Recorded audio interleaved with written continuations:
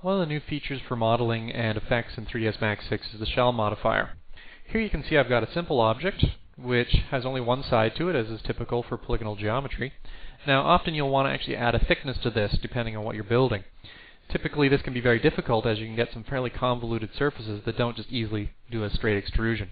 So in this case I can go in and add the Shell Modifier to it. Just going to run down here and grab Shell, and you can see that it's created this extrusion, and I can control the inside extrusion or the outside extrusion.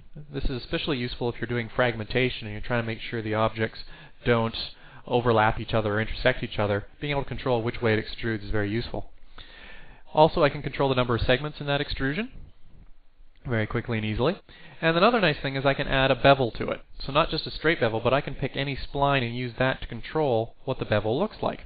So in this case here, we've now got this rather complex bevel happening on the model. Now beyond beveling it, we also want to be able to control materials. So in this case, for instance, I can override material ID on the inside. So this is actually now grabbing a completely different texture for that. I can also override it on the edge and the outside. Now the thing I want you to notice is that it is smart enough to recognize that the mapping should line up as it travels across the three different chunks.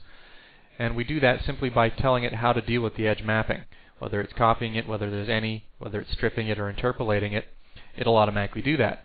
And when you're done, you can also have it automatically go in and select the edges, the faces, whatever part you want, which will be more useful for the next portion of this operation.